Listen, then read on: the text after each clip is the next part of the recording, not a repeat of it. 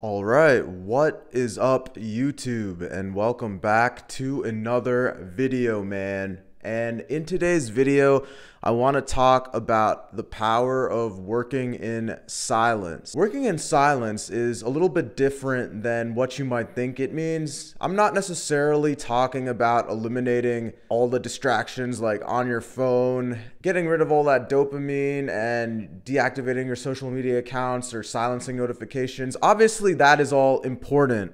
But in today's video, I want to focus more on not always telling people your goals and all these things that you're working on in your life. When you're doing things that you're trying to accomplish, what I've noticed from my experience, man, is just the more people you tell, it's just going to kind of just annoy you in the long run. There's just going to be so much noise that it really kind of messes with your psyche.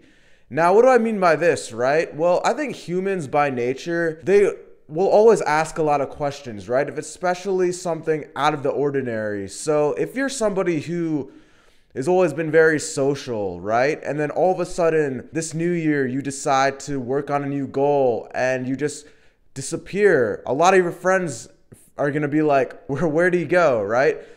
And you take it one next level and you start telling people, it just leads to a lot of unnecessary pressure and kind of annoyance. So for example, right, this YouTube channel, I know if I had told a lot of people about it, there would just be a lot of questions, just annoying questions back and forth. How come you haven't hit 100K? How come you haven't hit 10K subs? How come you haven't hit 5K subs? And it's just annoyance because a lot of people who aren't content creators, who don't have that type of experience making content, they're just going to start asking questions after question. It's better to let the results speak for itself. And if you look at a lot of successful people, right?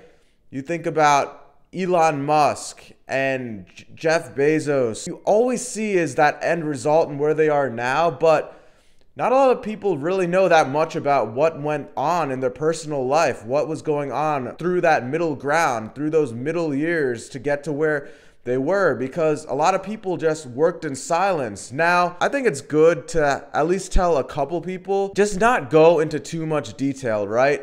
And I know there's a lot of self-improvement content creators that have a lot of groups, right, of people working to level up, which I'm all for. But the thing is, the difference between having groups of people that are all trying to self-improve versus just telling random people that might not even be on a self-improvement journey, it's very different. I'm all for people joining groups, self-improvement groups, where people are all together working towards their goals, right? Holding each other accountable. That's fine. But when it comes to telling all these people in your day-to-day life, right? It's better to just always work in silence. People even asking your progress, right? Oh, how come you're not at this stage yet or that stage yet? Oh, how much money have you made from your business this past month, these past couple months? Oh, how many subscribers are you at, man?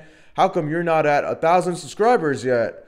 It's just a lot of unnecessary annoyance and stress when you tell people these goals, especially people who aren't on a self-improvement journey. So if you have a group of friends that constantly hit you up like every weekend or during the middle of the week to say, go out to like a movie or on the weekend get drinks, go out drinking, go out to the bars, go out, do XYZ, just chase dopamine, right? I think it's always better to tell these guys that, hey, I have a project that I'm working on. Don't take it personally, but I'm going to be busy the next couple of months. So if I don't always hit you back on my phone, don't take it personal. Just a basic message like that, or just saying that you're trying to genuinely improve your life and you're going to be busy these next couple of months, this next year. Not take it personally. You don't always get back to them, or if you can't always make it to plans, keeping it brief and not so specific, right? Working in silence in that way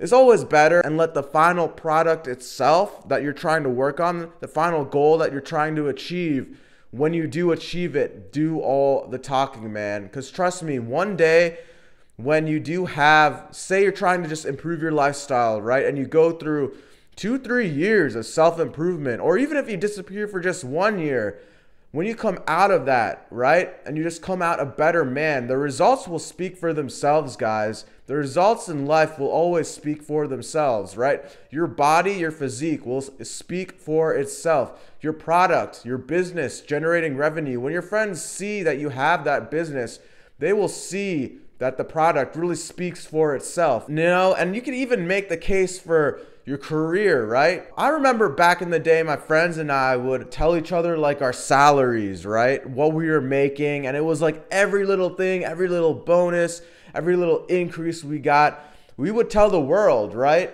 And what I've learned is you just come off even a little bit arrogant, right? Especially when you're telling people about the assets that you have, especially when you're just telling people every single, bonus or salary you get. Even when it comes to self-improvement, telling too many people that, hey, I'm on the self-improvement journey to level up my life, it'll kind of come off as arrogant. People will start innately thinking, oh, this guy's a dick. He thinks he's going to be better than all of us. So at the end of the day, man, better to work in silence. Now, if people specifically ask you down the line, what are your assets? How much are you making?